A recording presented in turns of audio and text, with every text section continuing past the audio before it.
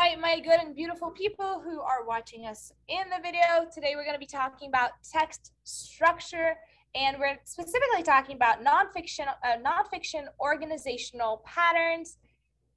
Lovely, isn't it? Mouthful. But you got this. What's nonfiction?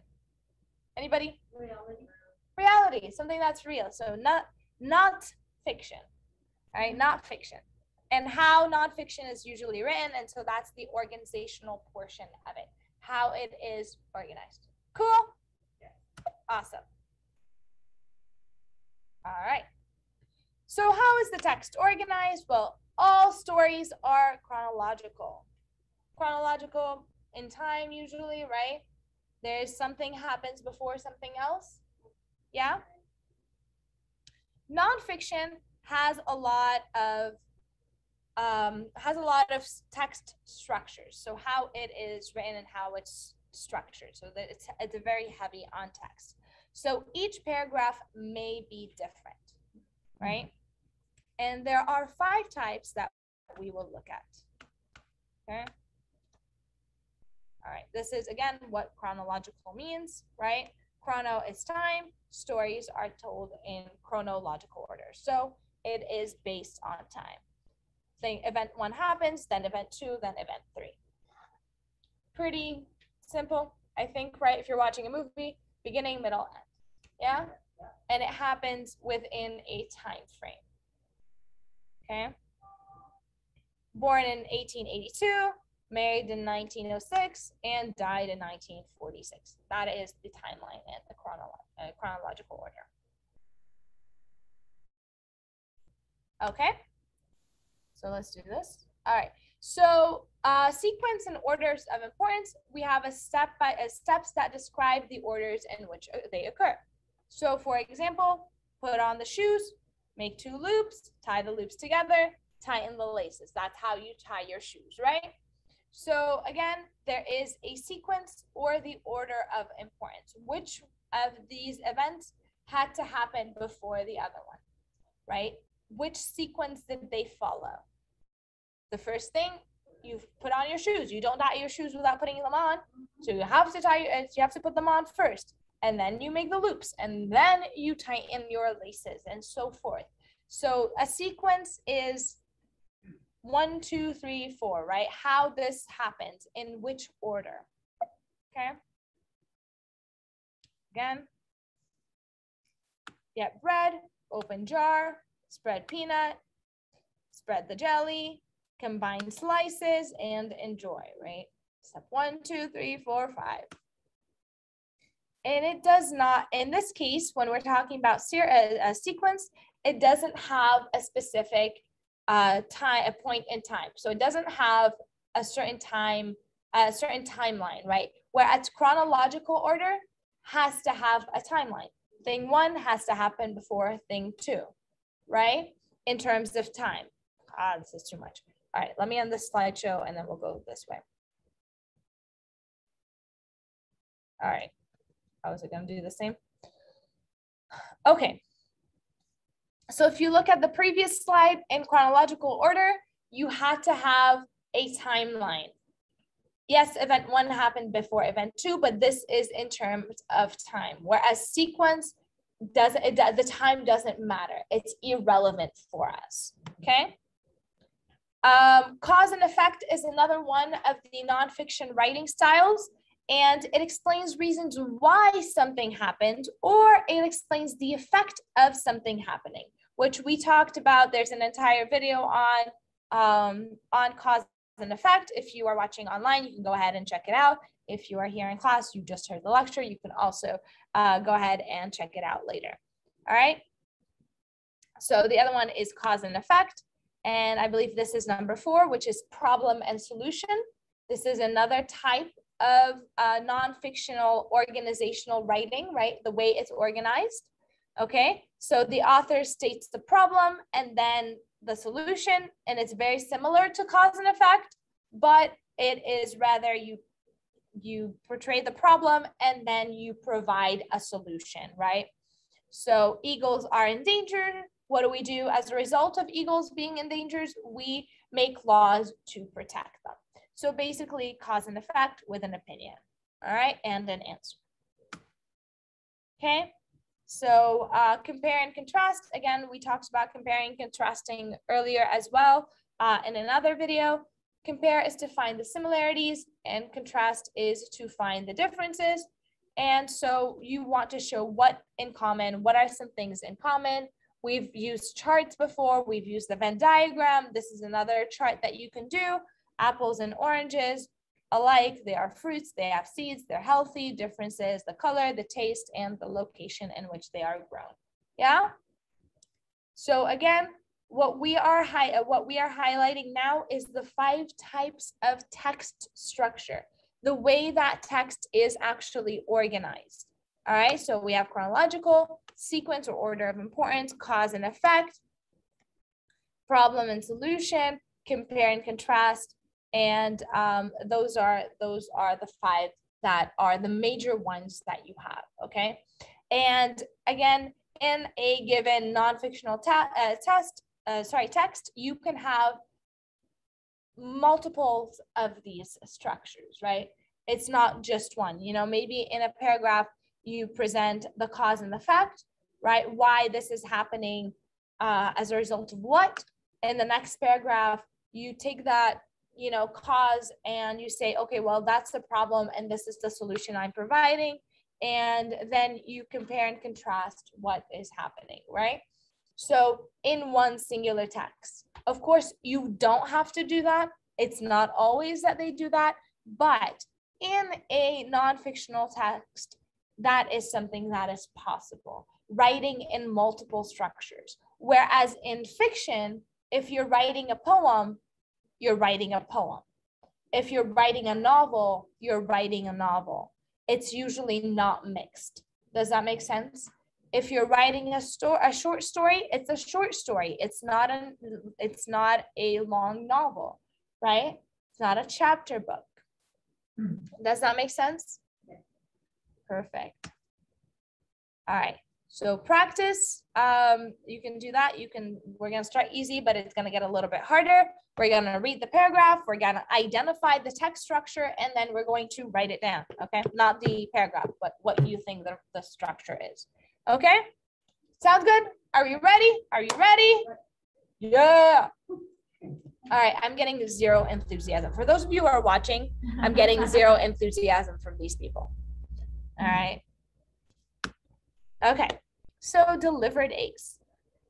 Pop out, remove the egg yolk into a small bowl, mash with a fork. Add mayonnaise, mustard powder, vinegar, and salt and pepper, and mix thoroughly. Fill the empty egg whites shells with mixture and sprinkle lightly with paprika.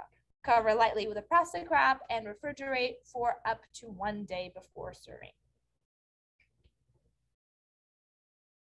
By the way, I just realized that says deviled eggs after I read. Yeah, I read the entire recipe. I'm like, this is deviled eggs. Why is it saying delivered eggs? Then I reread it. Okay, so this is how you make deviled eggs. What do you guys think it is? Yeah, it's a sequence. The orders of importance. You have to do what you have to do, right? You have to get the eggs. You have to put them in a bowl. If you're putting the mustard and the mayonnaise and the vinegar powder somewhere else, well, it's not deviled eggs anymore. All right, so that's what it is. Sports at Erickson's. There are 2 popular sports played at Erickson, basketball and volleyball. Both take place inside the gym at Erickson. Also, each sport has 2 teams of people. In basketball, however, the ball can be played off the floor, and in volleyball, the ball cannot touch the floor or it is out of play. Basketball and volleyball are popular sports at Erickson. Compare and contrast. We have the similarities that they're both at this place and the differences in how they are played. Yeah? Yeah? Okay. Cool, my people. The lazy student, otherwise known as George. I'm kidding. I don't have a student named George. George is my brother, and he's not lazy. He's pretty cool. But yeah. George it is. So the lazy student, aka George. When Tim woke up, he didn't want to go to school. Oh, apparently it's Tim. You guys, it's not George. It's Tim. Okay. So when Tim woke up, he didn't want to go to school. His mom took him, and his mom took him anyway. So he went to school, but he didn't do any work. The days passed, and Tim still didn't do any work. Mr. Morton called Tim's house, but Tim still wouldn't do any work. Finally, the report card came out, and Tim failed his class. Tim was sad. What do you guys think?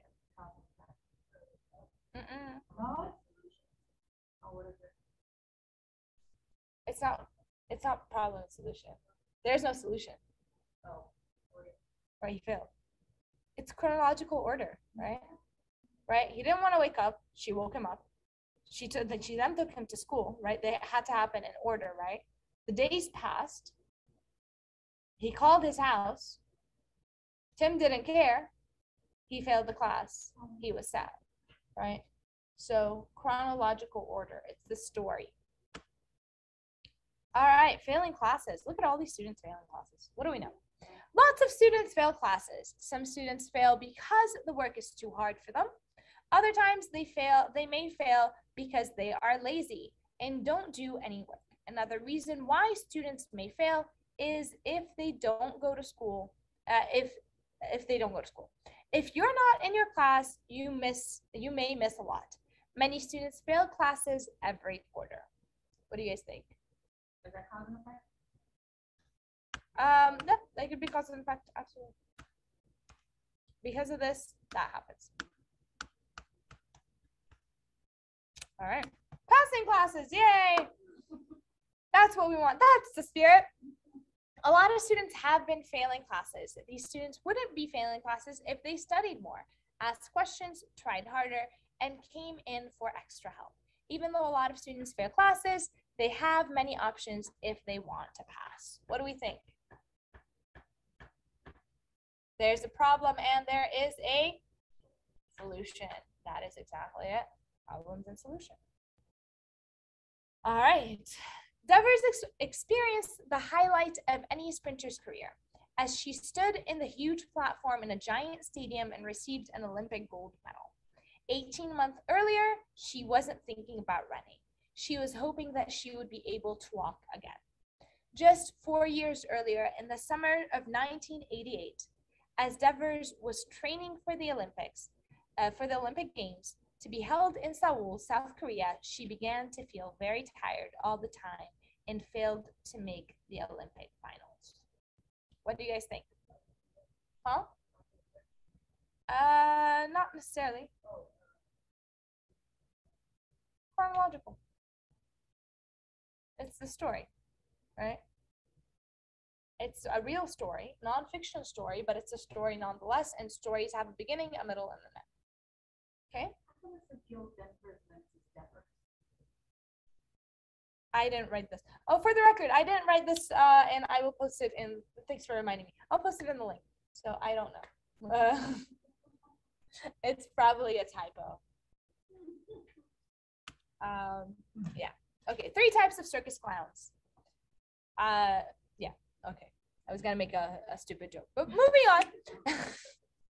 Generally, there are 3 categories of circus clowns: whiteface, August, and character. Each has a specific style of makeup and costume, and each has a typical act as well. The neat whiteface is usually a strict, in-charge character who sets up the punchline for the joke with a partner. His facial expressions are neatly detailed in red or black. Circus Legends has it that the August clown got his name from a German nickname for someone who is clumsy. The August wears the light-colored makeup, but white is used around the mouth and eyes, and there's a big red nose. This clown performs a great deal of slapstick humor.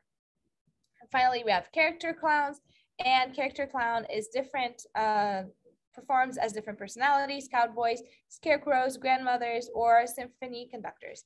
The most famous character, the most famous character clown, however, is the tramp. Tramps wear different styles of makeup and costumes that are torn or shabby.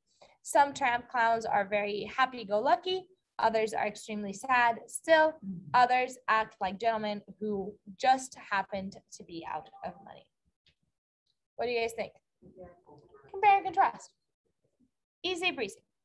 right? All right, number 8, how to use a microscope. Plug in the lamp, place the sample of what you wish to observe on the slide, adjust the mirror to reflect the light, so it reflects the light from the room up in the objective lens, and it is all numbered, you guys. What do you guys think it is? It is not chronological order. Oh God, it's not. It is sequence. Sequence, okay? It's the sequence of events, right? It's like when you're creating a recipe, right? Yeah. When you're tying your shoes, step 1, step 2, step 3, step 4, step 5, right? So these are the steps that are there. Cool. Sequence of events. Chronological is a story. Whenever you hear a story about someone, that is a chronological order. The only thing is that it's real. It's not fake. Whereas Cinderella is fake, you know, athletes in the Olympics are not. Okay? Cool? Chronological order is sort of the real. Yeah, it's just the real story in a nonfiction chronological order. Okay? Which means it happened, there was a beginning, middle, and end. It happened over a period of time. Sequence doesn't happen over a period of time. It doesn't matter when you use this. This is how you use a microscope. It doesn't matter if it's 3 years ago, today, or in 3 years. This is it. Yeah? Okay. Fewer toads, though toads are still around, they no longer are common in some areas as they were a few decades ago. The growing use of insecticides has reduced their number. The chemical sprays usually do not harm toads, but cut down the animal's food supply. Therefore, thereby, the toads do not have enough food to survive. There are fewer toads in many areas populated by humans. Cause and effect. Sounds about right, right? Something's happening to cause something else to happen. All right. We're almost done, all right? Dr. Knapp, Knapp, doesn't want people to sit back and let the toad vanish. He believes that everyone is responsible for restoring the toad species. Dr. Knapp thinks we could help restore the toad population if we stop mowing parts of our lawn and let the grass grow wild to reserve space for the toad. He also believes we need to stop using pesticides and fertilizers. The chemicals kill the insects that toads eat. If we preserve more spaces in our lawns and stop using fertilizers, Dr. Knapp believes that we can save the toads. What do we think?